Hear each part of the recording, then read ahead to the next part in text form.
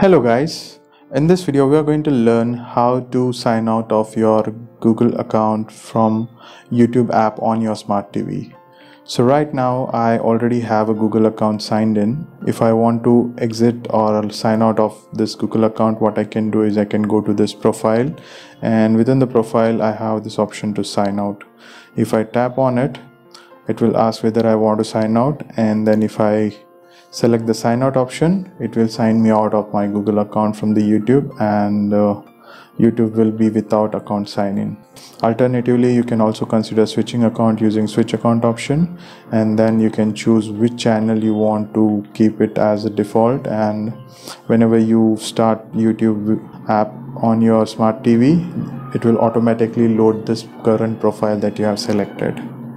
I hope this helps. Let me know if you guys have any questions. Cheers, have a great day.